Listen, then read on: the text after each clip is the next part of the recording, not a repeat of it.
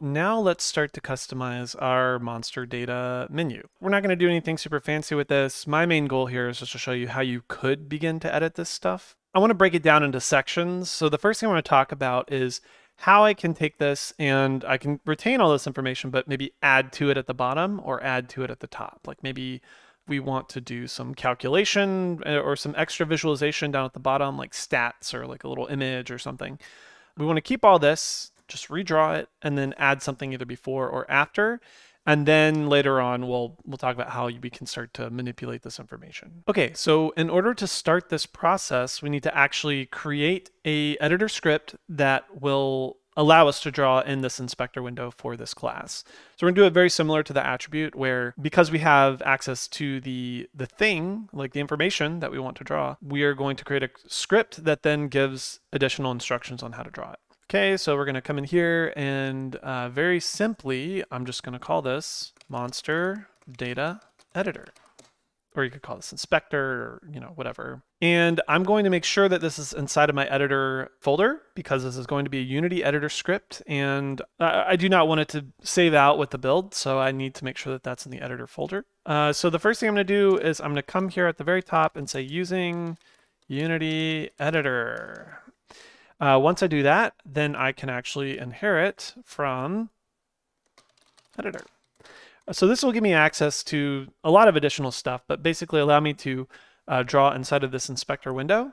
And because I need the data, like I need to know which window or which class to draw the information for, like when I select this, then I want to do my custom instructions. I need to tell it, right? I need to, at the very top, come up here, say bracket custom editor, type of monster data.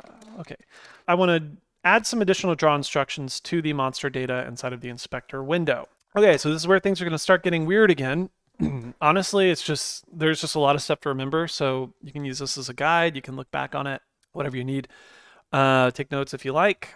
By default, it's going to just draw the inspector window how we would normally expect, right? With our serialized field or our attributes or whatever.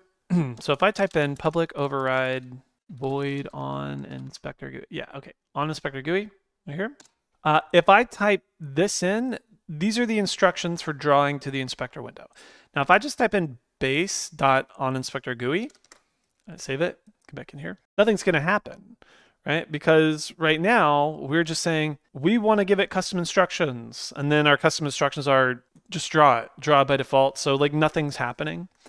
But if we wanted to visualize this a little bit, we can start to add something. So what I'm going to do is I'm going to draw the Inspector Gui, and we could either add something before it or add something after, right? Like add after or add before. Let's just show after. Let's say we want to add a little label here. We'll just say, let's just draw a dotted line or something. So the first thing we'll need is we need access to the monster data. So we're going to store that inside of a variable, and we can get that as a target. This is similar to what we were doing before with the attribute. We're saying blah, blah, blah as attribute, blah, blah, blah. I'm going to show you a slightly different way. Call this data is equal to, and they're just casting it. It's equal to target. This keyword target is something that you can use when you're using Inspector Gui windows. It's going to assign it to this right here. So we're just taking the target, we're making sure that it's the monster data, and we're storing it inside of that variable here. So now we can access things like data.health or data.battlecry or whatever. So we can use this data to redraw it however we like. So what did I say? I said we're going to add something after. It's called editor. There's editor GUI layout. There's editor GUI layout, and then there's editor GUI. Sometimes you have access to layout functions and sometimes you don't. I would always check to see if you have access to the layout functions just because they can be very nice, but I think later on, I believe properties don't have them, so we have to do some custom stuff, but there's a lot of nice stuff inside of here if you have access to it. So it's worth checking. And what we're looking for is we want to print something, like print some characters and draw them on the screen. So this is called a label field. And we want to give it the characters to draw, right? So if we wanted to draw a dotted line, it would be like that. There's a second parameter you can give it where if you want to give the little, you see how we can label a box or something. We could do that, but honestly, don't really worry about that yet.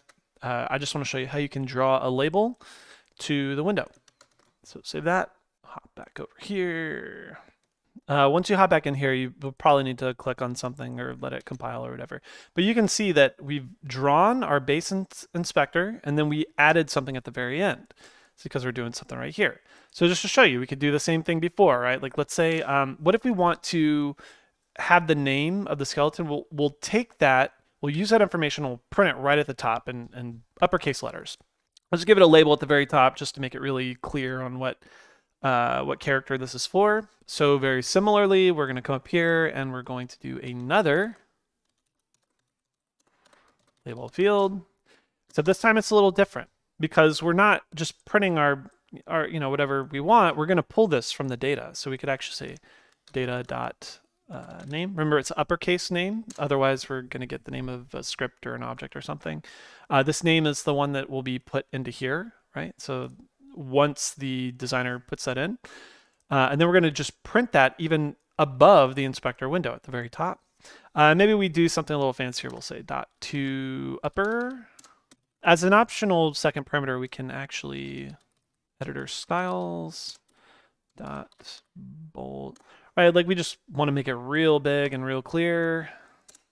So we're going to all uppercase and we're going to bold it. Save that. So check that out. We're drawing at the very top. Before we draw anything in the inspector window, we're drawing at the very top. Then we're doing our custom inspector. Then we're adding something. Another thing you could do, which might be nice, we'll add a little bit of space. Editor GUI layout dot space. I'm going to find an amount. Just whatever. Save. See, we can kind of give that a little bit of breathing room. Just, it's a little thing, but I really want to hammer home the idea of like we can draw before or after if we want. This is how we can draw. We can pull information into a label and do some fancy things with that. But what we are beholden to is the normal inspector window. Now, if we want to redraw the inspector window ourselves, it will take a lot of work to redraw all this. We can do it, and it might be good practice to do. So, I'll show you how to do that. But at a base level, just being able to add things above and below is pretty handy. So this is a really simple way to do it and how to start kind of experimenting with editor scripting. Like, like I said, you can add little images and things and do that first just for practice, and then you can fully customize your window later.